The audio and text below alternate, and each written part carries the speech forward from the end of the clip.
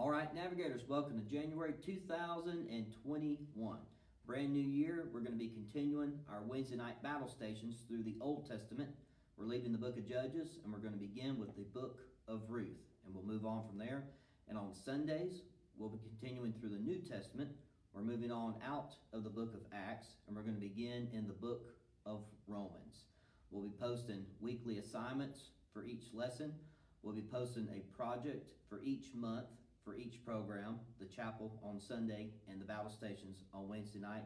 We'll also be putting some other assignments out, bonus assignments that you can either drop off at church or mail to the church or turn in through the Navigator Facebook page. And if you're not a member of the Navigator Facebook page, please subscribe to that. That's where we'll be posting a lot of announcements for this upcoming year. We have our bulletins almost ready to be published. We'll put those on the Facebook page. We're looking forward to a great new year.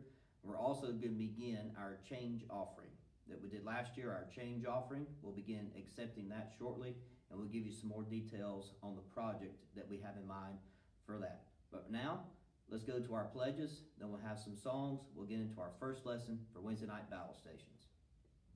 All right, navigators, let's begin our pledges. First, the American flag, the Christian flag, and then the Bible. Follow the command, repeat after me. Attention, salute, pledge. Pledge allegiance to the flag of the United States of America and to the republic for which it stands, one nation, under God, indivisible, with liberty and justice for all. Attention, salute, pledge. Pledge allegiance to the Christian flag and to the Savior for whose kingdom it stands. One Savior, crucified, risen, and coming again, with life and liberty to all who believe. Let's turn our attention to God's Word. Attention, salute, pledge. Pledge allegiance to the Bible, God's holy Word. I will make it a lamp unto my feet and a light unto my path. I will hide its words in my heart, that I might not sin against God. Stay standing. We're going to have some songs. All right, navigators, we got a couple songs. We're going to do the B-I-B-L-E and Isn't He Wonderful? Sing out now. The B-I-B-L-E, yes, that's the book for me. I stand alone on the Word of God, the B-I-B-L-E. The B-I-B-L-E, yes, that's the book for me. I stand alone on the Word of God, the B-I-B-L-E. All right, isn't He wonderful?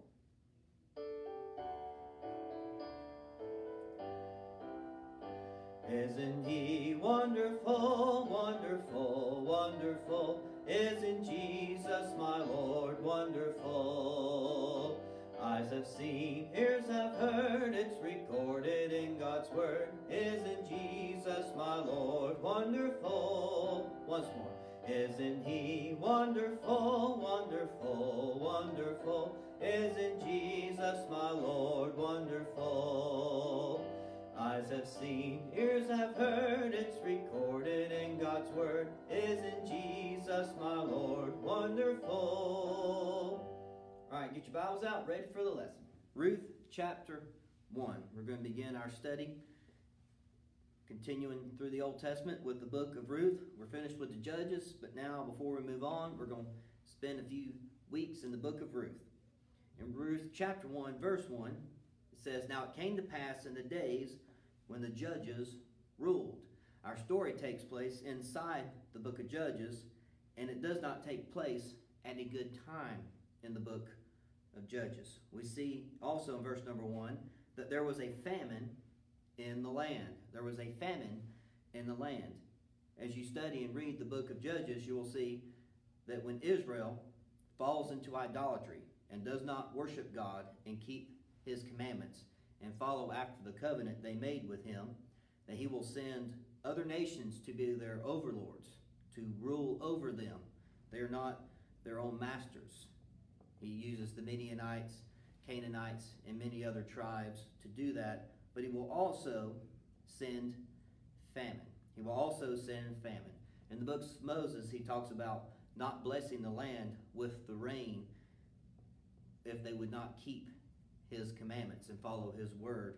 And we see that that is what's happened In the days when the judges ruled, there was a famine, a lack of rain. The crops are not being successful. And it tells us, and a certain man of Bethlehem, Judah, went to sojourn in the country of Moab, he, his wife, and his 2 sons. Our lesson today is called the Sojourn of No Return. The Sojourn of No Return. Verse number 1, we have the reason for the sojourn. There was a famine, and this man and his family leave the promised land to go to Moab to sojourn. Not to stay forever, not to stay for too awful long a time period, just to get out of the famine for a little while. What I've always failed to understand is I didn't think that the river that borders the country of Moab and borders the country of Judah, I didn't think famine was restricted to borders. I feel that there was famine on all sides, but they're in not a good spiritual mood. This famine is just not physical. It is a spiritual famine as well. Israel is dealing with a famine because they have disobeyed God and they have fallen away from the things of the Lord. That's why they're having a famine. But the reason for the sojourn was we're going to get out of here. We're going to leave the famine and we're going to go to greener pastures. Verse number 2, it tells us the names of the sojourners. So we have the reason for the sojourn. We have the names of the sojourners. And the name of the man was Elimelech, and the name of his wife, Naomi, and the name of his 2 sons, Mahlon and Chilion, Ephrathites of Bethlehem, Judah. And they came into the country of Moab and continued there. The names of the sojourners. We take a lot from the story by the meaning of their names. Elimelech, his name means, my God is king. Naomi means, my beloved. The name Ephrathite means fertility. And the name Bethlehem, Judah means house of bread and praise. Bethlehem means house of bread and Judah means praise. But we can see why Israel is in a famine, because they're in a spiritually dark time and a falling away from the things of God. Because my God is king and my beloved, living in a fertile place of house of bread and a house of praise. Their 2 sons, Mahlon and Chilion, are named sickness and wasting. Mahlon's name means sickly, and Chilion's name means waste. No wonder Israel is in a famine if this is their state. Because when you turn from my God is king and my beloved, in a land of fertility, a land of bread, and a land of praise, and your offspring is sickly, and your offspring is waste, you're not in a spiritually good place in your life. So we have the reason for the sojourn, a famine. We have the names of the sojourners. In verse number 3 for verse number 5, we have the state of the sojourners. And it tells us, and Elimelech, Naomi's husband, died, and she was left and her 2 sons. And while they were continuing there, verse number 4, and they took them wives of the women of Moab. The name of one was Orpah, and the name of the other Ruth. And they dwelled there about 10 years. And Mahlon and Chilion died also, both of them. And the woman was left of her 2 sons and her husband. The state of the sojourners. Elimelech died. Mahlon and Chilion died. And the woman was left alone and destitute with nothing. Their short-term sojourn ended up far too long into a permanent residence in the grave. In verse number 1, it tells us they went to sojourn. Verse number 3, we see they continued there. Verse number 4, they dwelt there 10 years. Verse number 5, they're all dead. And they're there permanently.